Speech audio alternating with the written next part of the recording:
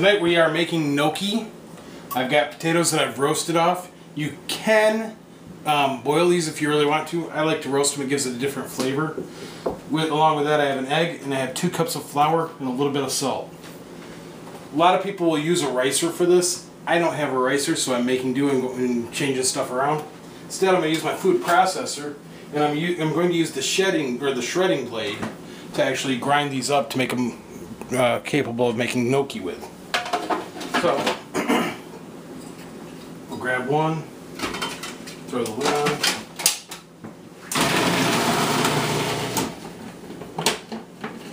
and take a look at what it looks like.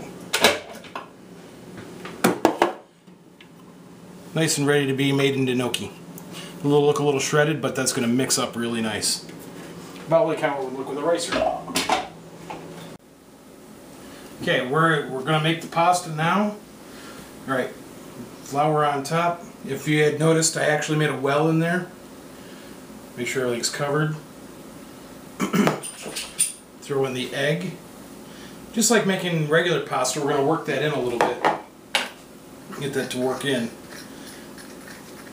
so it doesn't go running all over the place. Like so.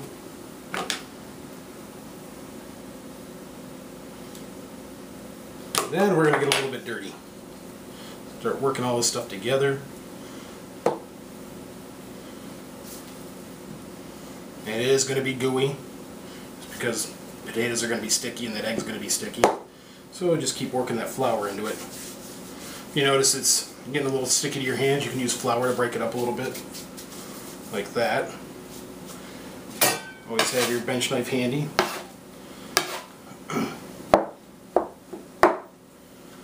The main thing you want to do is just work this until it comes together, just like you would with a all flour and egg pasta.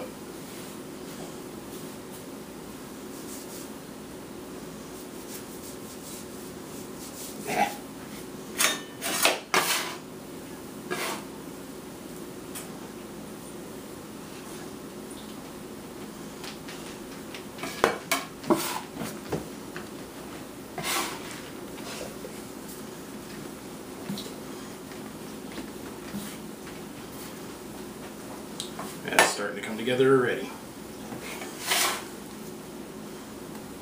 You know what I forgot? Pinch of salt. Look that in.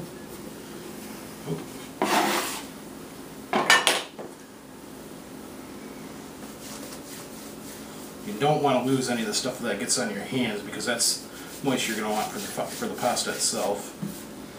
Always just work that back into it.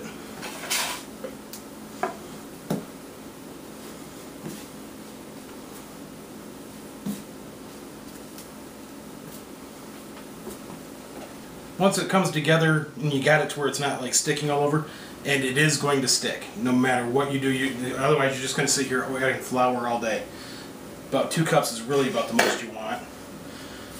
Have some extra flour sitting aside, because you're going to want to roll it out and you don't want it to stick to your board or stick to your counter. You want it to just be sticky enough that you can get the shape out with it, like so. Yeah, a little filthy.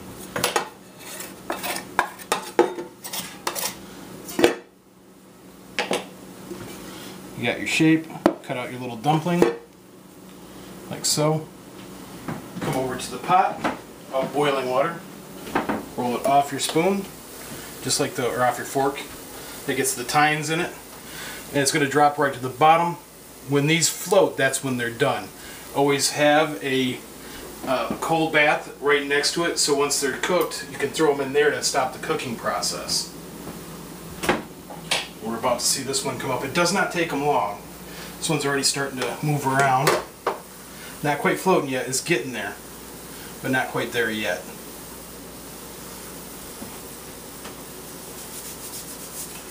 Oh. Take a quick look at it. Oh yeah, nice little dumpling. A little hot. But give it a second or two more and we'll throw it in the cold bath. And in that time frame, we're going to actually start working on these, get all this cut out and cooked off. We'll finish it off from there.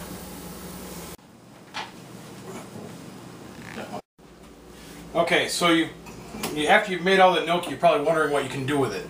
So instead of, you could just do a regular tomato sauce, works out, or you can do something a little different. I got a little green onion and garlic. Saute that for a second.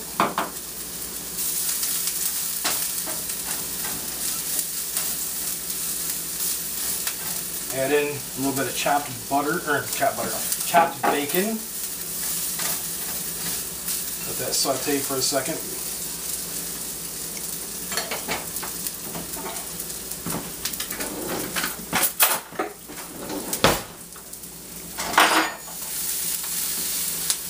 Add in a little gnocchi.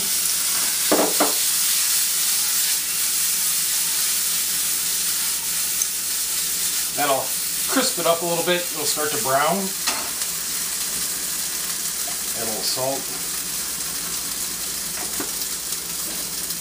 Then we're going to finish it nice and hot with butter.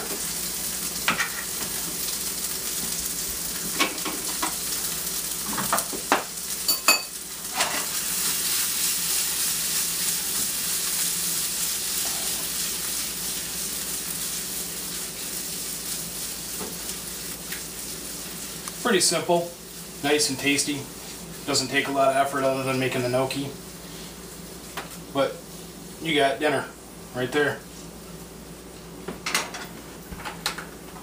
And in the end,